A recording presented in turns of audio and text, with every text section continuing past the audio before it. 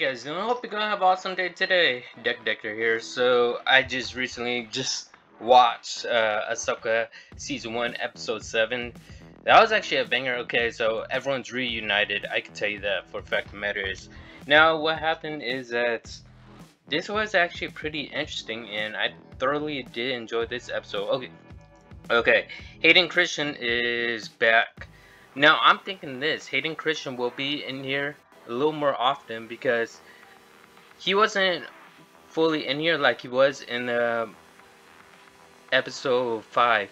He wasn't like fully in his body figure. He was only in a hologram form, a training hologram form, not one of those small little messenger holograms that are like 3 feet tall. I'm talking about full body form, hologram form. Ahsoka had him on a hologram form because he was in his old Clone Wars outfit, General Skywalker. He was in his old Clone Wars outfit, and he sent her training monologues, video monologues, when she was only a Padawan. And Ahsoka saved all those video monologues, and she kept them in a safe place. And I guess she's going to keep on rewatching these training monologues from Anakin, her master, basically. And oh yeah, I got a little fun fact. Dave Filoni actually said to George Lucas, basically, so we're gonna have Anakin in the Clone Wars. This is like a little fun fact. Dave didn't really want Anakin to have a Padawan, like training a Padawan, but George Lucas said Anakin does have a Padawan. Anything that goes with George Lucas says, you gotta go with the man. The man is like, just a brilliant, amazing idealist. I could say that. Alright, back to the recap. Sorry, I keep getting off track. I was watching the credit scenes and stuff. So, we saw Ahsoka. Let me actually pull this up for you guys. Real good. So Ahsoka actually pulled up inside the wells. She was at the graveyard basically, and let's just say that Thrawn, he had some detonators or booby traps, and the wells, they weren't having it or anything at all. So what the wells were doing basically is that they're like, alright, I'm getting out of here. Like, we're not going to stay in these booby traps, these like little bombs blowing up near us. So Ahsoka, luckily she drove out of the well's mouth just in time.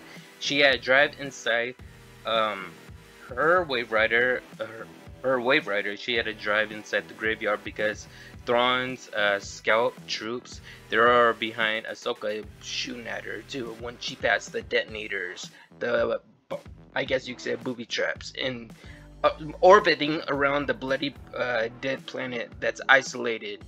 So anyways, other than that, Thrawn is trying to figure out her exact location because he pulled back the fighter, said, just stop, bring in the sisters, the 3 witches we were talking about. So he wanted the 3 witches to actually try to find Ahsoka where she's at, because this is basically the planet right here, and Ahsoka is in the middle of the debris, the graveyard where all the bones are at. She needs to travel all the way to the planet to find Sabine. Once she finds Sabine, now the thing is that how she actually finds out her location, like her and Sabine's long-lost friend, they're actually traveling in the pack. They're traveling in the pack with I guess you could say he made some new friends. Yes.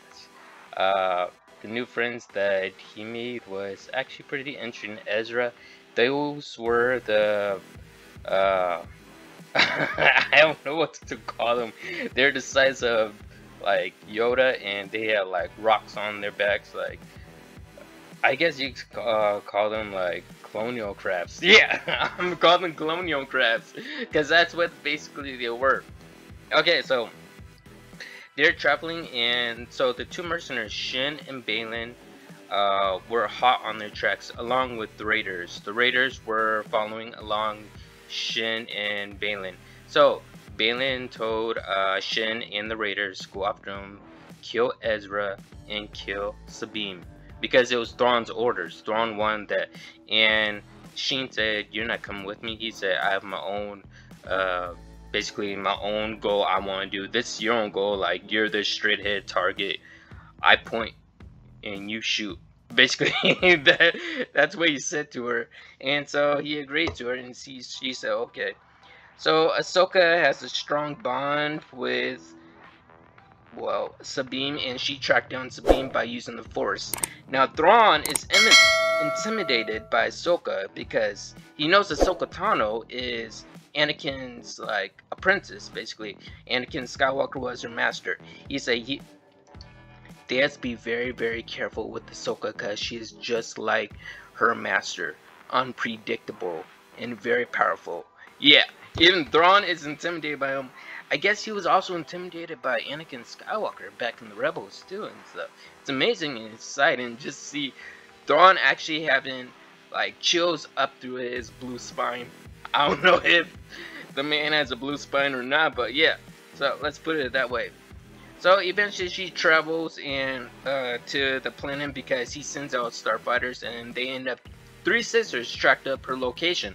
The starfighters come out and they end up blasting, I guess you could say, Ahsoka out of her little hiding spot where she was. She tracked down Sabine, and let's just say that she went exactly on a point where Ezra and Sabine were actually being attacked by Shin and the Raiders. Yeah, but she saved the day. Well, technically, when she arrived, Thrawn sent out some clone ships, so that they could take out, help out the mercenaries, because Thrawn said, "Where's Balin at?"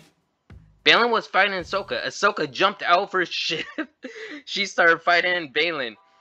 So she could have killed Balin. She could have killed him easily, but she didn't. She stole his ride. She stole his wolf creature. She stole his ride. So basically, throughout all this dust after they were fighting, I guess you could say when the shooting started beginning, they hit the floor. Like, really, they literally hit the floor, and dirt was like everywhere, all up in Balin's face. And she stole his ride, and now he has to walk on foot. He didn't go to the main spot where his apprentice was like fighting Sabine and Ezra. Ezra didn't want to use the lightsaber. He gave the lightsaber to Sabine, and I guess it's now hers. She owns it, but he's actually pretty well good with the Force. He said that he doesn't need weapons. He just uses literally the Force. Force pushes, and he grabs one of the clone troopers' blasters, and that's his weapon. I guess his go-to weapon is the Force. I guess he's Force sensitive. That's what I could say. So other than that, well, let's just say that Ezra and also Sabine have a fight with Shin, and that fight was extraordinary and pretty interesting for the taking. Thrawn notices that Balin isn't there because obviously he faced Ahsoka. Thrawn realizes that Ahsoka is on the battlefield and he's losing clone troopers, so he's thinking this: pull out the clones, send them back to the ship. And the witch said, "Why exactly are you doing that? We have them on the ground, we have them surrounded, we could destroy them right now." And Thrawn said, "This is Ahsoka's win, but she has lost time." Because the main goal is, he's still transporting his goods on the ship, and he's about to actually leave the isolated dead planet where he's been like stranded for all these all these years. So he's about to leave. Ahsoka doesn't even know it though. She doesn't even know he's actually there. She doesn't know he was actually isolated for a long time on this dead planet. This dead planet is like purgatory, I could tell you that. Purgatory. You can't escape this planet, basically. But Thrawn is about to escape the planet. Ahsoka, she has her ship regardless, and after she makes it on the battlefield and sees Shin, let's just say that the Raiders and the clones, they left. Because when Thrawn said call them back, Thrawn sent an emergency beacon, emergency comm on a droid. And droid basically alerted the clones, say it's time to go. We gotta go back to the main Imperial ship. So when they went back to the main Imperial ship, Ahsoka was, well, she gave Shin a chance. When she gave Shin a chance, meaning basically she said, hand over your lightsaber, I can help you. Basically, she was trying to persuade her to like come to the light side. She didn't want to hold Shin as a prisoner or anything like that. She wanted to help her out, but Shin just ran off with the rest of the clone troopers and raiders. But I have a feeling that they're expendable, and Thrawn is really mad at Balin because Balin actually led the whole battalion and the plan, and basically I think Thrawn is actually going to leave Shin and Balin behind on the planet.